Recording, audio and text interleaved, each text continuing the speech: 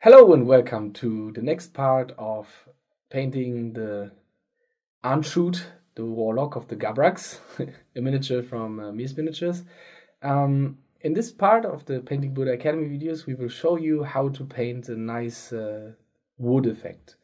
Wood is a topic that is very close to my heart. I really like the material wood.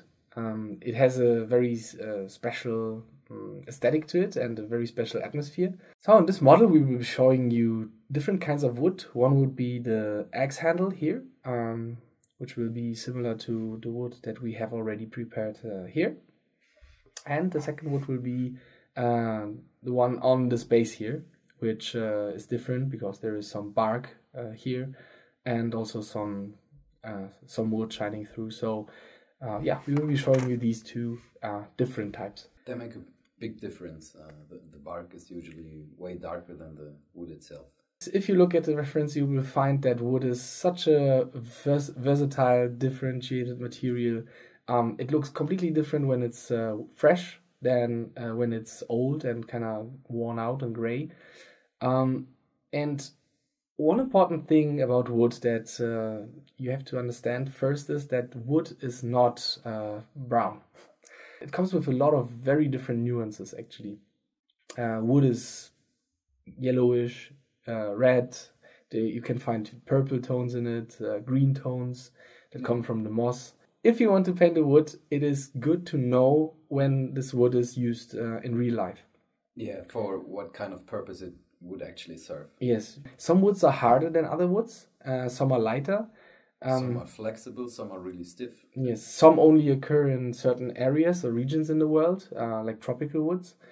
Yeah, so it is a really big topic. If you want to recreate a realistic wooden effect, it's good to go and study how tools are manufactured, or maybe see a wooden workshop. And in there you will find out that this axe handle, for example, would be from the outer rings of the wood.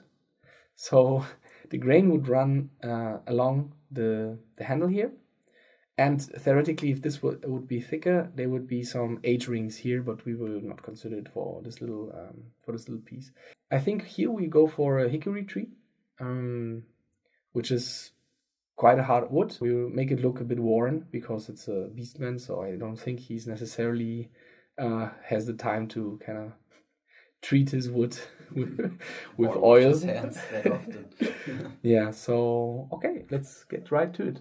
If you look at the palette, you see that there is a variety of different brown tones actually that I have prepared here. You can see there is this more sand-colored brown here, which is a graveyard earth. Then we have this vesture brown, Mournfang brown type of color here, which has a little red impact, a vermin brown. This here is a Scotch brown. So the green tone here is the flat vert mimetico from Italieri. Then we have obviously the light color again here, the cream, which is a bleach bone with some sky white. And down here we have a black. This here is the Umbral Umber from P3, which is a good shadow color. Then we have the tank brown here, which will be important for the shadows, and a little bit of the Griffon sepia here, which is also good for certain properties later on. To start with, I think I will try to find a tone for the hickory that comes close. For this, I will mix some Umbral Umbra with a little bit of the graveyard earth here. In order to find the tone, you can use also your reference that you have, the sheet, and then apply the color just directly beside the reference here. It's not so sharp, but you see the point that you can really easily paint it directly on the reference, and if this comes close to what you want, you know that you the right way. Yeah, you're doing it the right. That's a good thing to have such a reference. Okay, I added a little bit of the Deneb stone also to give a grayish impact too. Alright, and with this tone, in a base-like consistency, we apply just onto everything that we want to become hickory. think also the yellow kind of helps the model. The different tone here will look very good, I think. Remember, this is just the wood. There will be some wear and tear later on, so some dirt from gripping it, and you know, killing enemies. Yes, I didn't want to mention it. Let's just assume he just chops wood with it. Very dirty, bloody wood. Okay, like this. We don't need another layer, that's good enough. And now we add a little bit gray into the mix, as you see here. And again, if you have a close look at wood, you will see that it has a grain. And the grain, basically, it consists of fine lines, a little bit like human hair. Human hair also is the result of many different tones and many different hairs that then create the color that you can see. It's actually really similar. It's just way more compressed. Wood consists of fibers. Mm-hmm. When you look at wood, it's two parts. It's the very dark part and the light part in the wood. Mm-hmm. The light part is also softer, and this one consists of fibers, and the other one is resins and stuff like that. That's what makes it so unique, so flexible and yet so strong, because it's composed of two components. It's got one really soft one and one harder one. In order to paint these wood grain lines, it is important to take a certain position when you paint. One is that you position your hand on the table or wherever you are painting on. It should be stable, though. Yes, this is the important thing. You need stability for this, and then you use your smaller fingers and kind of connect them either to the table or to the cork, to the piece. You see, and what we will be painting now are fine lines like this, and the move that I do, now it's more extreme obviously than what I will paint in a second, but this is as it would look magnified, right? So this move is very important. You see, it's like grabbing your brush at the close to the tip, and then to kind of pull it very quickly in a straight line down like this. It's something you can and should practice before trying to paint the piece. Turn the piece around the way you want to apply the grain. Then, as I said, connect to some more stable position like this, and then start to draw in these little grain lines like this.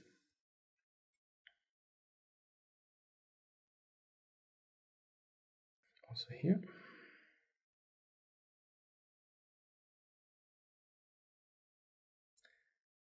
The way you hold it and the way you draw these grain lines is very important for the look, because again, magnified, the end, like the starting point, will be like this, like thick, and then it will run out in a final line like this at the end. So you will have more color here and like a final line and even a spike running out here. So for example, if I want the highlight to be here, I should go into this direction. Yeah, makes sense. So you start from the other side, so you just have more of the lighter color applied to the end where you supposedly want to have more light. Yes. So as the first step was not such a big difference to the base tone, we will continue adding a little bit more gray into it. And again, take a good position and start to draw in these lines here.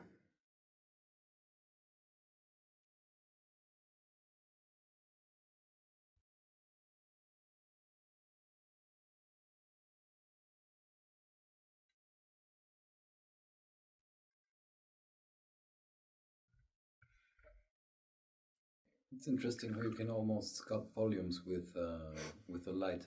And right there, next to his pinky. Mm-hmm. Yeah. Yeah, it looks like there's a knot, and Yes, I know for sure there's not because the stick was like, pretty smooth. yes, that's right. That's why I like wood that is flat. I like to paint the grain on, so I can kind of influence where how the end result will be. You see this the staff here, for example. It was sculpted wood with lines and more crooked, while this was just a nearly flat stick. Now, after we have applied the first light, it's important to apply a shadow. Also to gain a bit of the dark grain back. Yes. For this, we mix a little bit umbra into the base mix here. And now comes also something that is important for painting wood. You know, these lines sometimes look pretty artificial and rough. Sometimes they're not 100% straight, and also they are pretty thick. With this step that we do now, with this, you see, it's not a base tone, it's a lighter color, like a light layer. We will now try to place these lines besides the lines that we have put before. That way, we will split the line that was there first into half. And because it's so transparent, the color, it will shine through and create the that overlaying transparent effect you have in wood. Yeah, and you can actually see the other layer. Exactly, and this is what we want to do. So don't go too thick here with the color. We have a light layer color. And again, what I already explained to you with the spike. The starting point will be darker than the finishing point. So now we turn the piece the other way around as we did while painting the light. I would like to have the shadow here. So again, I connect to the piece.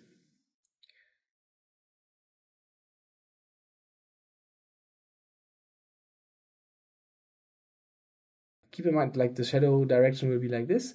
And I don't turn my brush around, I turn the miniature around when I need to reach. For example, if I want to create a shadow from here to there, I will do this. If it should be from here to there, I will turn it and paint it like this.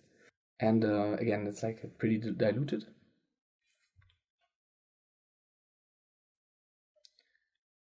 So with this, we try to kind of break up the lines that we created before, if they are too thick. Very gently, nothing too dramatic, actually.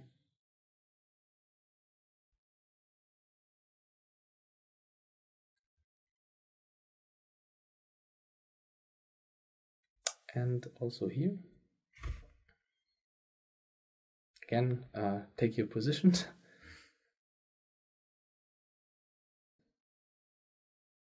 It takes a while to find a comfortable and stable position for yourself. Yes, especially when it's really important to practice this because everything that includes straight lines or a very controlled movement will really depend on a stable position.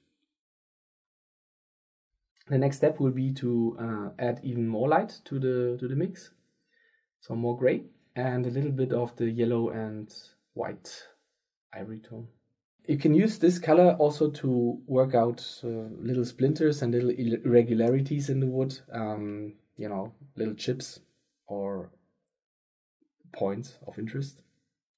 And really use it very carefully and cautiously. Paint this very subtly and only in some points, not everywhere. Be very careful.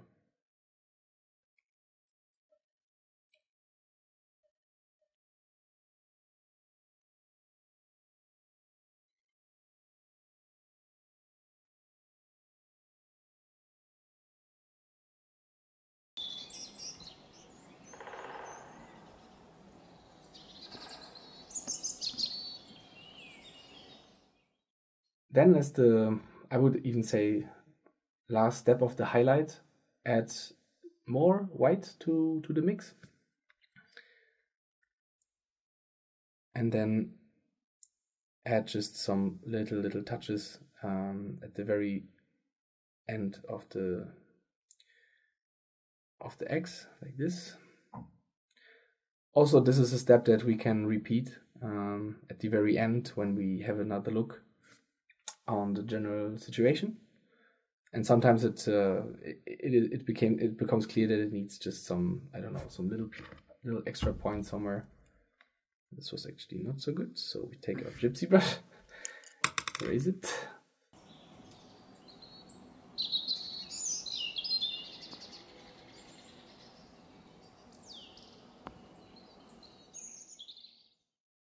Okay, and then you can go into with the light shadow color again here to correct these things here when you went overboard.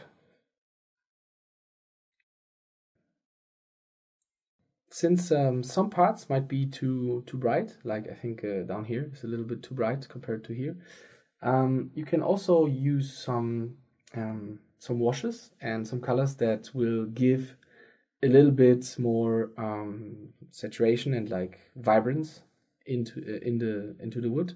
Also, if you remember what we said before, it's good to have different tones in the wood. For this, I will use a little bit brown or green usually. It should be dirty right there too, because he grabs the axe a lot, I guess. Mm-hmm.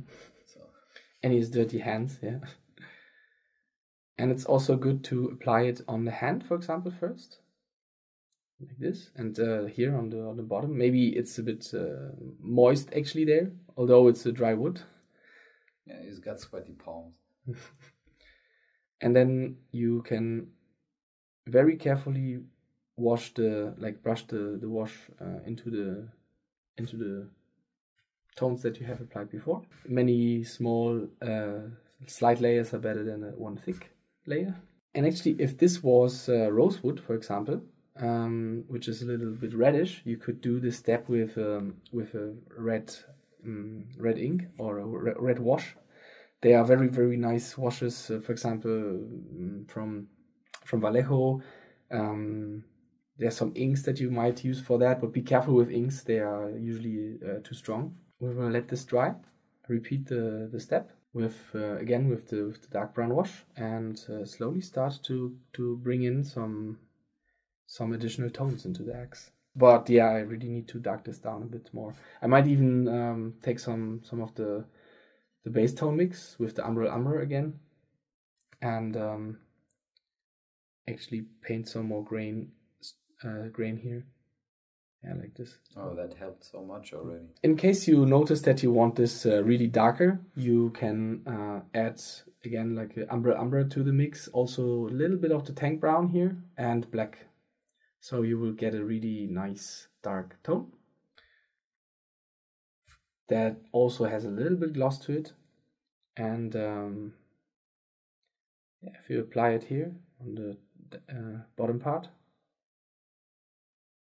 in several layers, it will eventually become really, really dark.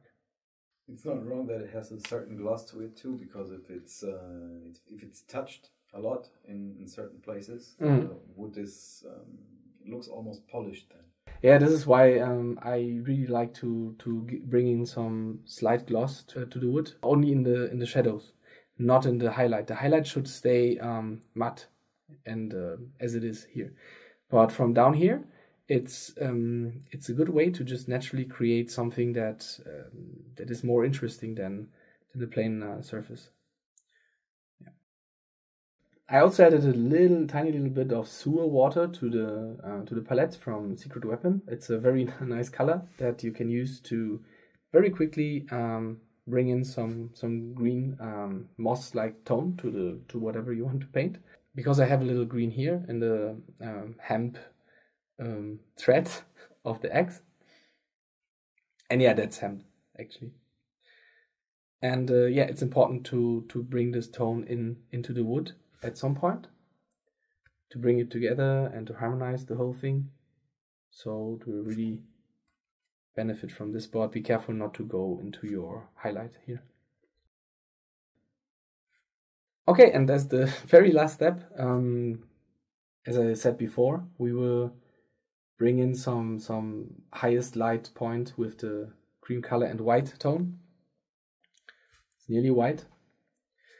And with this we can add small points, not lines anymore, but points of on the X, points of interest.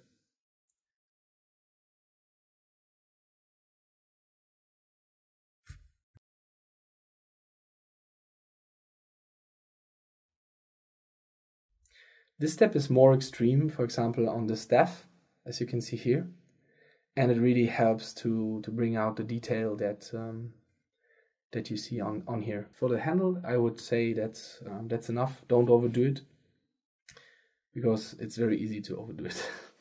Yeah, plus if you have a smooth surface and you overdo it with stuff like that, it looks very painted on. You don't have that artificial 3D effect no more. Yeah, but that's already it. As I said, you can work with tones of purple, of red also here around this area. You can bring in greens, the way we just showed you with the green wash, with the sewer water. And yeah, just observe the reference of your wood very carefully, and then you will find out what the wood needs more. So this brings us to the base, which will be the next part.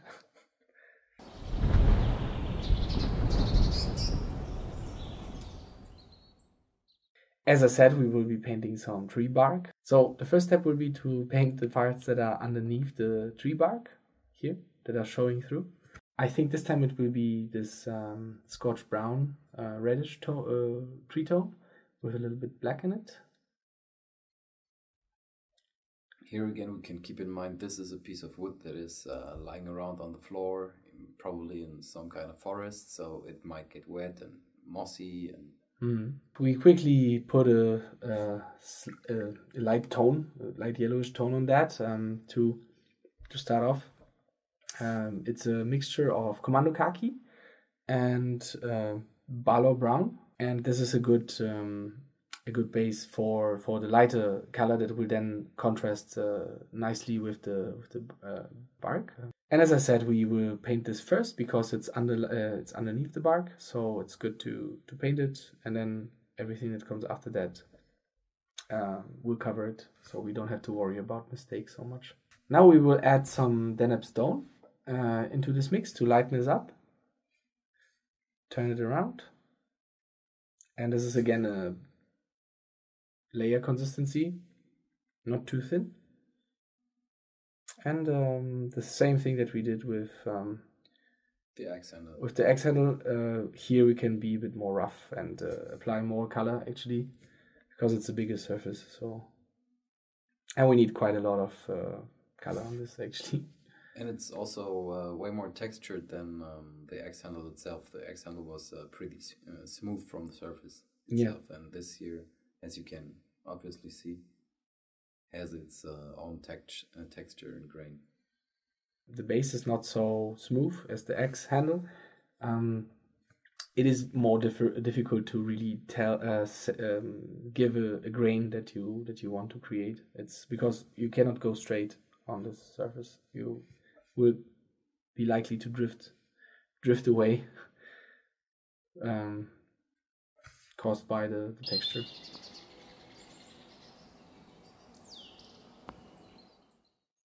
Here you also see that in the yellow, when you apply it on a black foundation, or if there's black in it, it can appear slightly green. I'm not so sure if you can see it in the. It has a green tint to it, not too strong and not too visible, but yes, it's definitely there.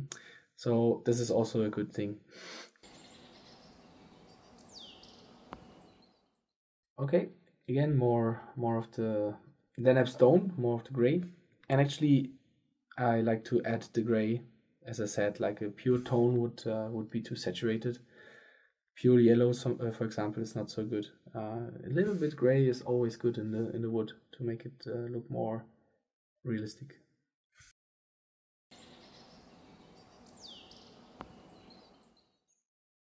See here, it's only touches. You can just very quickly touch some of these spikes, and this will be all right.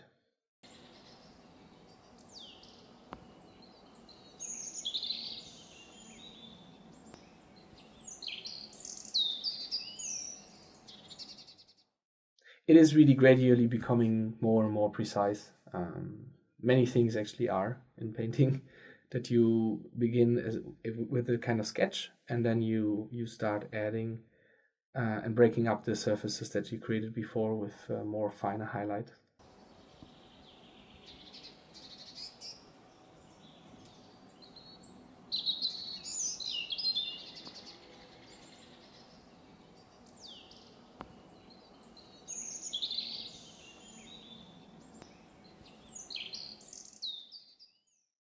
Would you like to tell us where you got this particular piece of wood from? Because it's really nicely swung and knotted and twisted in itself. Yeah, actually this wood is this here. That's a little root or a little twig of an olive tree that my brother-in-law brought from Greece. You can kind of, when you use some clippers or like thongs, you can break it apart, and then you will get exactly like these nice, great structures here that are just perfect for the trees. So yeah, try to find the olive tree. You can use also the every part of the olive tree. The roots you can use for really nice bases. Yeah, they are really, really beautiful trees out there. Some wood types are protected in Germany because they're tropical woods, and you are not allowed to kind of sell them commercially, I think. That's worldwide, I guess. There's there are some regulations on wood, but yeah, you see it comes up really nicely together with the little green also from the base coat, and that shines through the cream color. Still, we need to break these up a bit again with some light shadow color, and for this I think I will just use the base tone that I had here before. Also add a little bit of the green, so I have a very light green color. And yes, with this we start to paint in some wood grain to give it an impact. Actually, we need this to be a bit stronger. So yeah, like this would be good.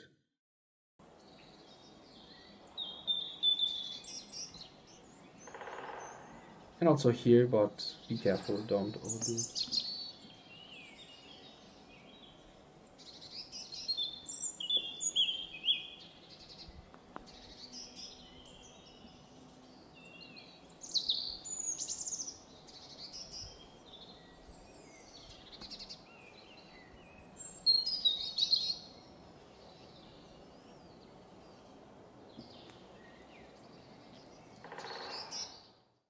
This step really helped, as you see. It really starts to look like wood. And now the last step, as always, we will mix some of the light tone and add some small points like here at the very end. You can also do this step once the tree bark is done, so you can balance it out right with the dark tones, because you have to do it for the bark also. But I just want to add a little bit to get a good, better feeling of the wood, to get a better impression. Like here, you see how it will look. Okay, I think we will leave it like this for now. Also, we will decide if we will add a little something shiny here. But as I said, now we will continue with the bark. And for the bark, I use this little reddish brown tone here. It's a scorched brown with a black and a little bit of Sheridan granite in it. So it creates a really dark gray, brownish color.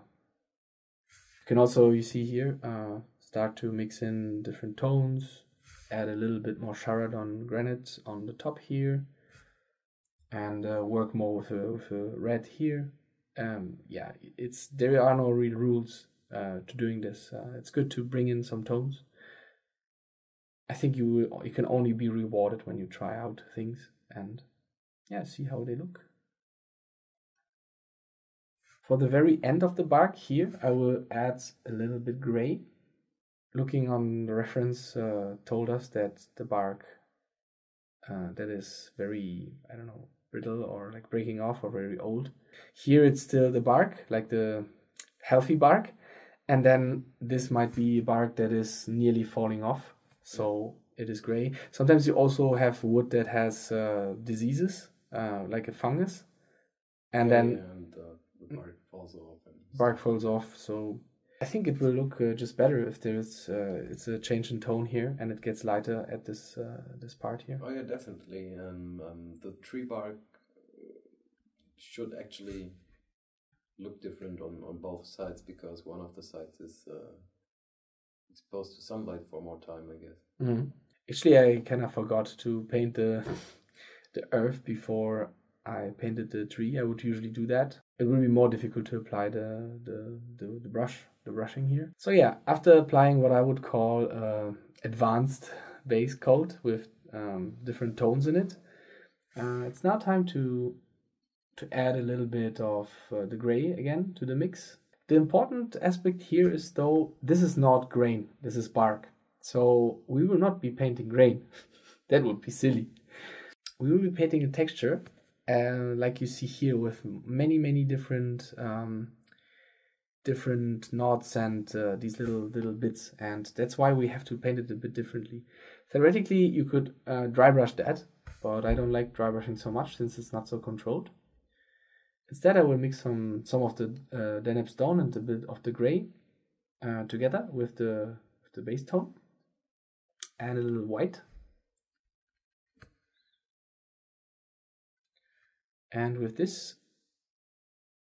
I will take the brush a bit sideways and start to build up the light situation as if this would be like a classical miniature. Like here, see? The texture is different than in the wood grain.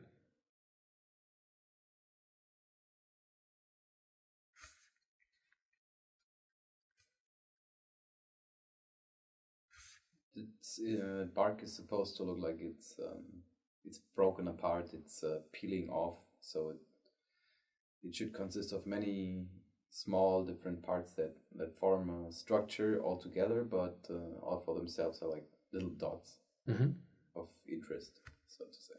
Also be careful not to mix up too much of the red brown tone with the white or gray, because it will become it will look too purple.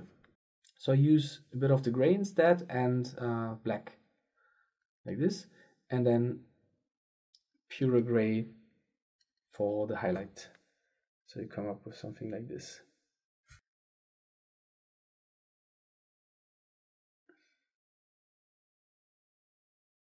It's also interesting to see you're using shorter streaks with the brush. You're not doing continuous lines. Yes. It's short streaks, and it's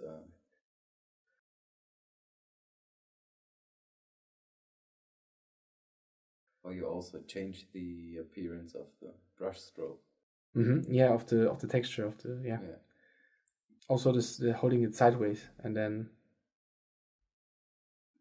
doing it with short motion like this really helps.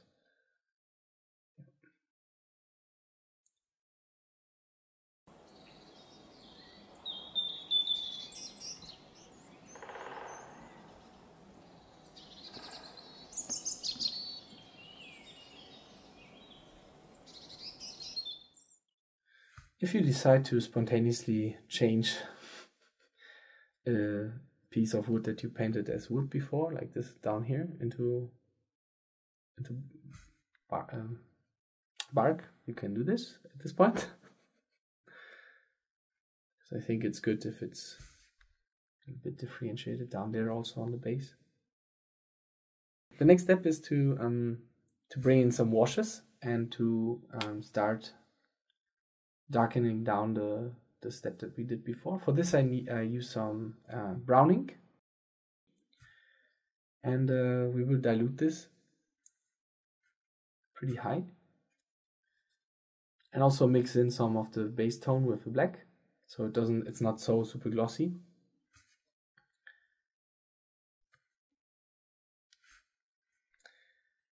And we will apply it from the lower part here.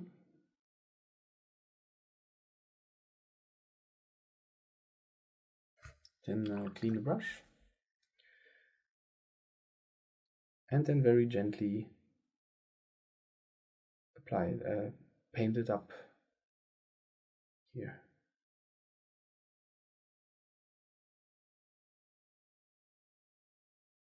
That's good. It adds a little bit of the darkness back to the bar. Yeah, this was way too light.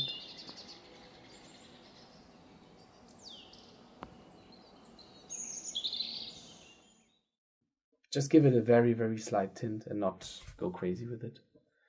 Also, I added some green here, and we can also add a little bit of green at this point, and then dab it into selected areas. Again, don't go crazy with this, just add a little bit here and there. Yeah, green makes sense. I mean, that should be mossy wood if it's lying around the woods. Yeah, there are many ways how to make like incorporate a moss effect there. One would be to do it like this, and then afterwards maybe even glue some little parts of static grass moss onto that. We will choose if we want to do this actually later when we put in the vegetation also here on the ground of the forest. I like moss. I think it's always looks kind of good. Yeah, I think as long as you don't overdo it, and if it's completely covered in moss, it looks ridiculous again. I think we will do this actually, and the good thing about it, about the scenic moss that we have, is that we don't have to put it on. We can proxy it on, like just put it on without gluing and see how it looks. Then think about it. Yeah, but you see it's slowly coming up really nice. I will dry this with the blow dryer, and then we'll be back. Okay, as we would like to bring a bit more vibrance in the tone, we decided to take in some Graphion Sepia. And again, we will apply it at some places that will help to bring a little life into the tone. But you see, you can really bring a lot of different tones in it without spoiling it. So just try some things out, experiment. Yeah. But that's looking really good right now. I like that color tone. What I also like to do is to use tank brown. Tank brown is also, it gives this more reddish tone to it here. You can slowly build in little reddish tones with this. Makes a whole lot of difference, doesn't it?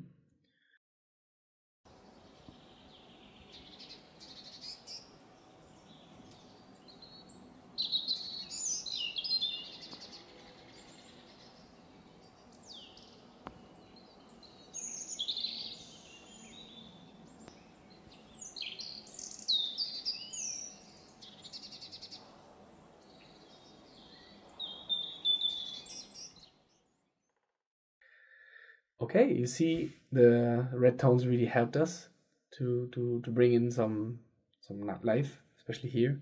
It looks very natural now. Now, still some little bit more depth would be good here, I would say, underneath. So we just take the brown ink, place it underneath here. Oops, that was a bit too high. Goes overboard. Okay, and yeah, just add little portions of it. Also, the hoof will be here, one of the hoofs. So there will be more shadow right there. Yeah, I want to have a bit more shadow here, and then we will put little points of light here. But don't go crazy with the brown ink. It's really a strong color actually. Okay, we'll let this dry. Okay, and now as always, the last highlight. And with this we will designate certain points of interest and paint them with little light dots.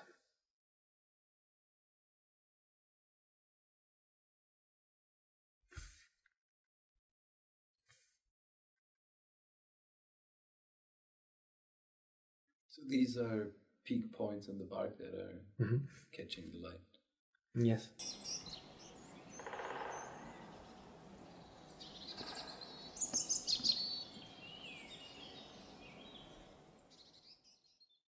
And going to the top, to the tip here, it will get more light, like lightest part will be collecting around here with all these little dots.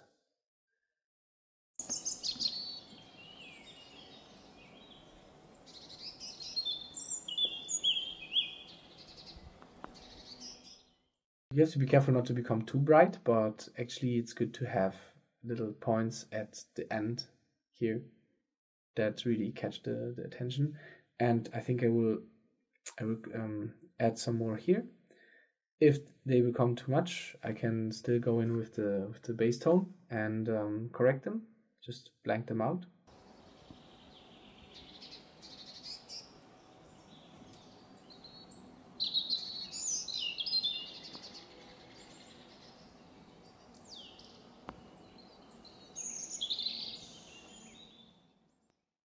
Yeah, and that's pretty much it. What we will do now is we will cover the edge here with black. It will make a big difference actually. Because I actually love this part when it frames the whole thing. Yeah, me too. And then we will be back for the marriage of the base and the goat. Woohoo! Okay, and here it is, the goat on its base. We just put these little grass things on there temporarily. You can still remove them, and I will have to correct and paint them properly and find something that I can stick up to into that in order to simulate the forest base. We talked earlier about balancing, and this is a very good example for this. You see that the hoof is very prominent in this dark region now, with the base especially. And here I can already see that I should add maybe some little dots of highlight here. This is what we always have to do when we finish a miniature. We will have to take a look on how it looks in the base, and then make decisions concerning the color. Sometimes also we discover things like this gap is still a bit prominent here. The metal is not done, but I think I will add a little strap here that also shows that there is some kind of wind going on, making this more dynamic. This concludes actually our how to paint Aanchuth the Cursed tutorial. I hope you learned a lot, and I hope that you can now try out your own to create your own wood and your own fur and bones. So yeah, thanks for being with us. Also thanks to Matti for his great comments. And yeah, see you around for the next part. Goodbye.